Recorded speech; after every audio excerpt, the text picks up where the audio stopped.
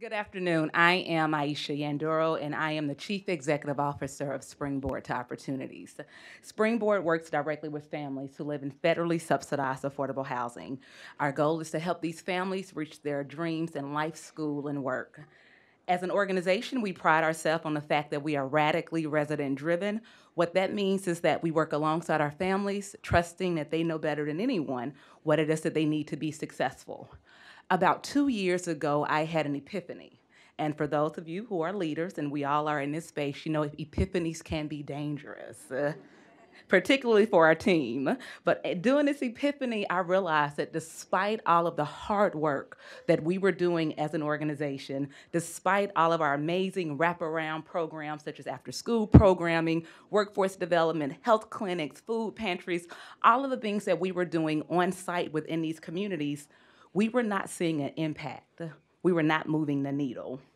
There was a disconnect between what our organization was providing and what our families truly need. Being that, being that we pride ourselves on being radically resident driven, we did what we do. We go out and we had conversations. But this time we asked a very different question. We simply said, what do you need? Time and time again, we heard the same thing. In order for our families to address their biggest needs, they needed cash. Cash for emergencies, cash for groceries, cash for kid activities, cash just so they could breathe.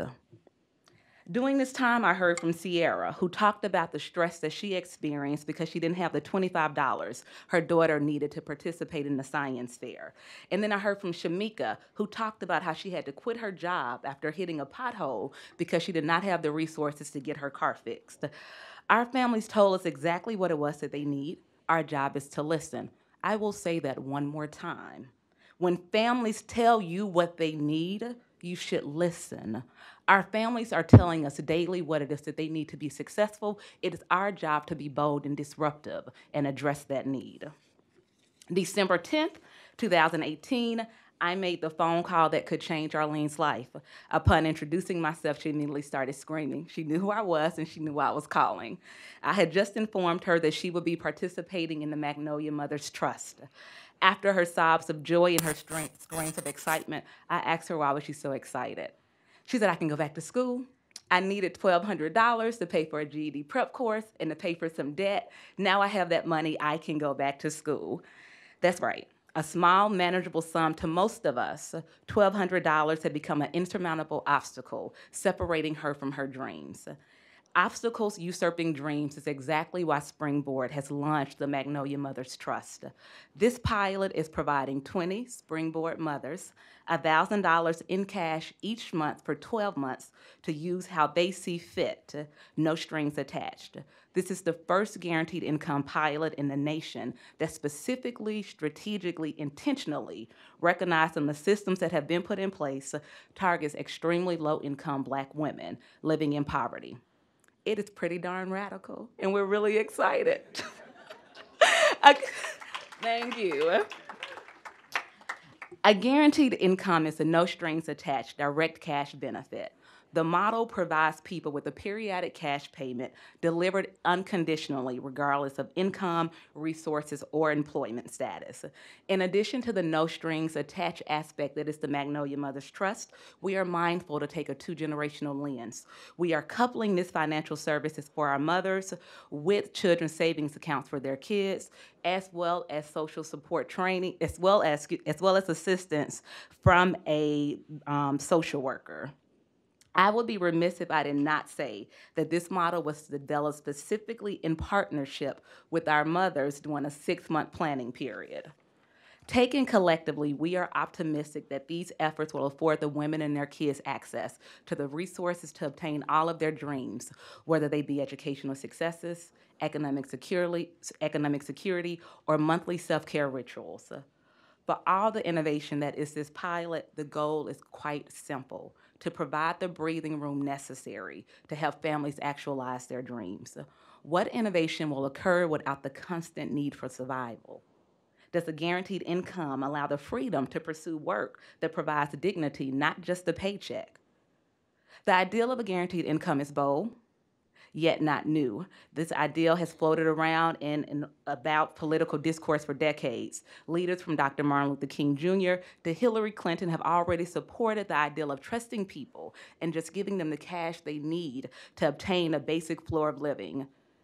Unconditional cash transfers demonstrate no decrease in labor participation and a significant increase in other quality of life benefits, such as mental and physical health, educational outcomes, parenting, and agency, to name a few.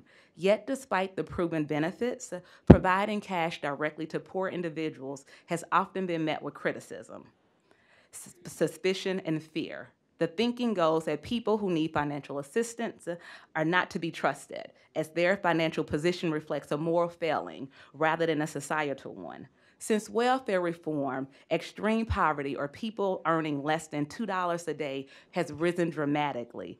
This data is indicative of a larger systematic emergency, not a personal failing by those individuals who are experiencing poverty.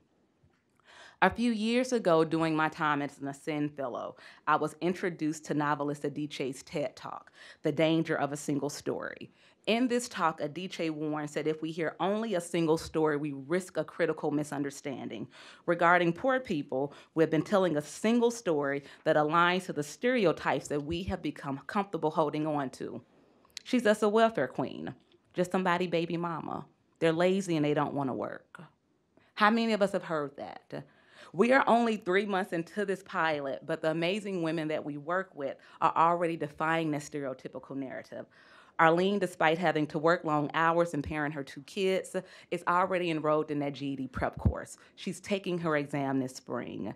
And there's Tanisha, who has mapped out her plan for home ownership and is working with the local credit union to secure her mortgage. And Tacola, she's excited that for the first time she doesn't have to stress about how she's going to pay her bills. So yes, the fact that the Magnolia Mothers Trust is providing cash and a way out of poverty is important, but it is equally important that we tell the stories of the brave women participating. We know that if we are going to disrupt current financial systems within our social safety net, it will take the strategic weaving of programs directly aligned to those impacted, storytelling to disrupt dangerous narratives, and courageous policies. These ambitious goals cannot be met with a one-year pilot. I am optimistic, not naive. This is why Springboard is working to develop the strategic partnerships and financial resources necessary to execute a much larger project. The goal being to implement a 3-year randomized control study impacting 100 mothers annually. It is my hope that by examining the pilot as a pioneering model of programmatic design that shifts power and influence to the people excluded and oppressed by our current economic and political systems, we can advance a method of policymaking that affirms the human dignity and belonging of us all. Additionally, I am optimistic that in telling the collective stories, policymakers will take notice of all our families are able to accomplish with the breathing room cash affords and begin to rewrite policies impacting our social safety net system. Rewriting policies to better reflect the needs of the families is not so far-fetched. For all of our ability to analyze and critique, we have become rooted in what is rather than what can be. This year has yet to write the story of the Magnolia Mothers Trust, but I am optimistic that our mothers are using this moment to take the breathing room they need. Thank you.